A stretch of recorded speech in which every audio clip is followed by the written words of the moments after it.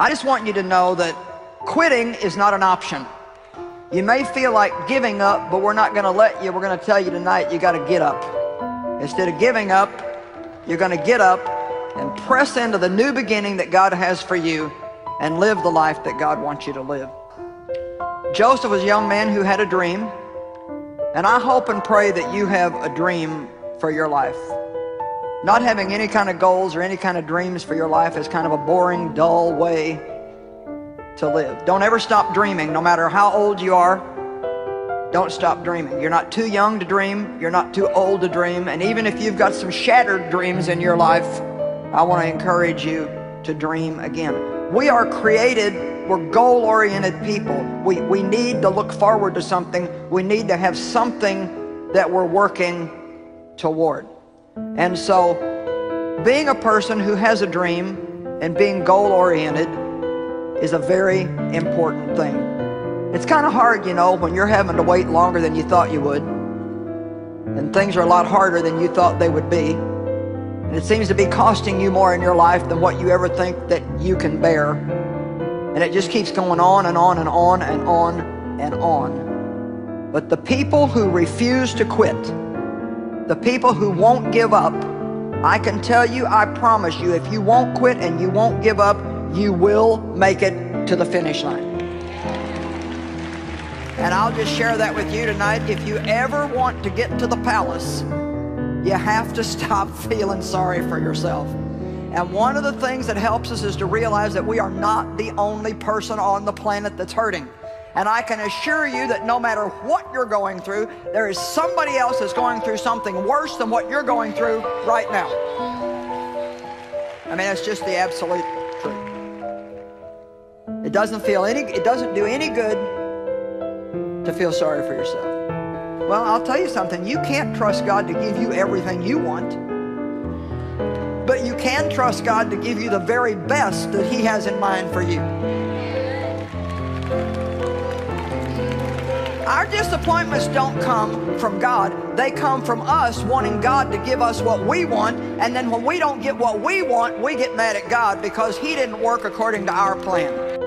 Don't be mad at God. He's the only person that can help you. Don't blame God for your problems. When you're hurting, don't give up and think there is no way out. Don't ever think there's no way out, because Jesus said, I am the way, the truth, and the life. No man comes to the Father but by me. Don't passively accept injustice. Fight it. And fight it with the one thing that the devil hates. Now listen to this. While you're in the middle and you're hurting so bad that you feel like you can't stand it, instead of sitting around feeling sorry for yourself, having a bad attitude, do all the good that you can possibly do for as many people as you possibly can, as often as you possibly can. There is no way to defeat the devil, no better way to make him miserable. Well, the only way you can do it is to do as much good as you can possibly do. The only way to overcome evil is with good. Every single time that I help a human being, I am giving the devil a black eye for what he did to me in my childhood. I mean, you're not going to get the devil back by hating everybody that hurt you.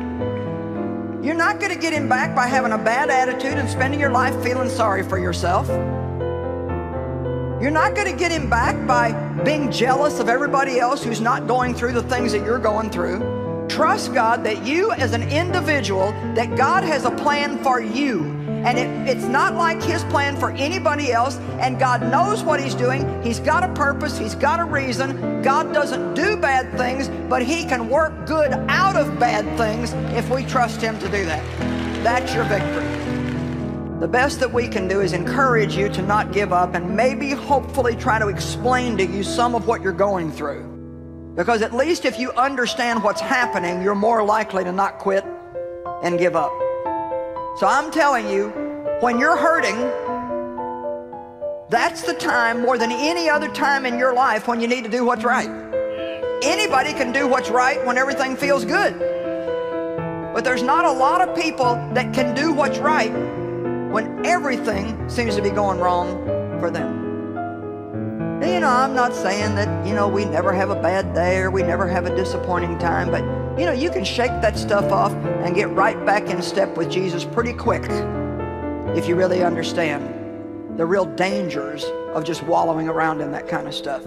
I don't have time to waste any more days of my life feeling sorry for myself. Don't ever run away from something hard just because you don't want to be there. Psalm 91, verse 2. I will say of the Lord, He is my refuge and my fortress. In Him I will trust, and on Him I will lean and rely. I will say of the Lord. What do you say of the Lord when you are in trouble? You say out loud, God, I trust you. I trust you. I'm hurting so bad I don't feel like I can stand it, but I trust you. God, I trust you. If you have a problem, I can give you a 100% guaranteed answer for breakthrough. Trust God and do good. Trust God and do good. No matter what your problem is, if you're worried about your kids, trust God. If you're worried about finances, trust God and do good. We don't have a problem that trusting God won't fix. And then follow it up with some do good, and you got a great package. Worrying was not going to solve anything. Have any of you ever solved your problem worrying about it? You say, well, I can't help it, I just worry.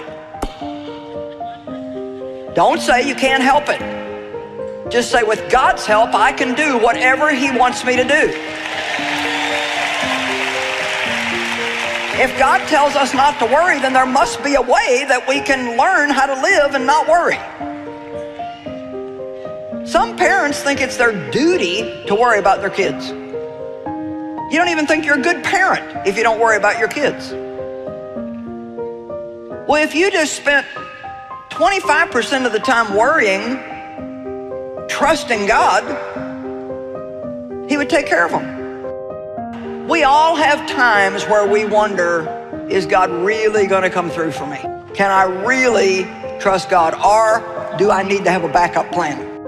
Whether we can trust God or not depends on whether we're trusting Him to give us what we want or trusting Him to give us His perfect will in His perfect timing, in His perfect way. We're very good at telling God what we want. And there's not a problem with that. The Bible says you have not because you ask not. Ask for what you want, ask for what you need. But there are times in my life where I've found out that what I thought I wanted really wasn't what I wanted at all. And I would go through times of being really upset because God wasn't giving me what I wanted. And then later on, I found myself thanking God that He didn't give me what I wanted.